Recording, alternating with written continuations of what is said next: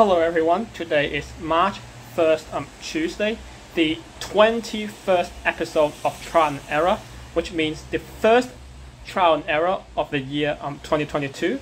So today I'm continuing to make some interesting food, so-called interesting, and this time I will make Japanese curry, mixed vegetables, udon. So basically Japanese curry, mixed vegetables, and udon.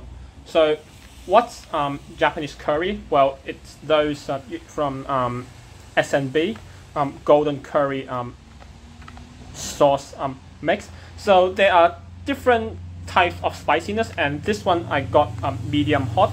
There is some mild and those normal hot, but this time, the first time I go for the medium hot. It depends on how spicy you can eat. I can eat pretty spicy, but to be safe, I will go for a medium hot for my Japanese curry.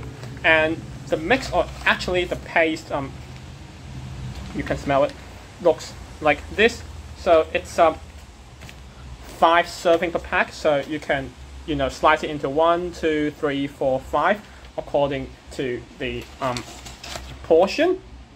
For the mixed vegetables, well, it's actually canned vegetables from Edgell, Edgell. Not sure if I pronounce them correctly.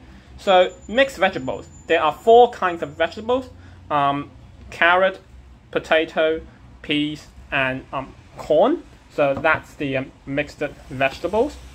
Finally, for the udon, it's hakubaku organic udon noodles, which is claimed to be the thickest Japanese wheat noodle. So that's my meal for tonight. Yes, because it's already nighttime for dinner. Japanese curry, mixed vegetables, udon. Again, mixed vegetables as in carrot, potatoes, peas, and corn. So 4 kinds of vegetables.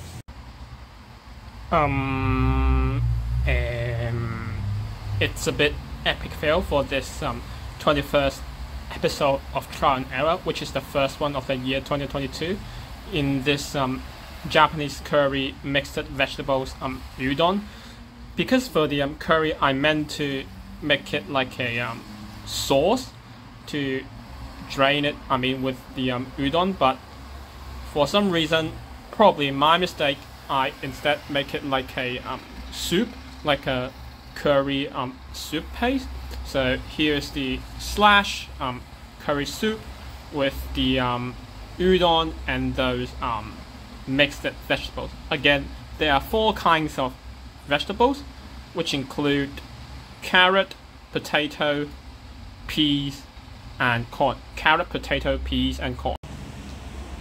So the aim of this series, Trial and Error, is try to learn from mistakes and avoid repeating them. So in this case, the Japanese curry mixed vegetables udon, I definitely put too much water as I should, because I should have put like less than half of the required water, which means I put like more than double of the water. So which is a bit different. Not a bit, actually quite different from my expectation, because I expect the curry to be like a paste or like a sauce with the udon, but it turns out, as you can see, actually like an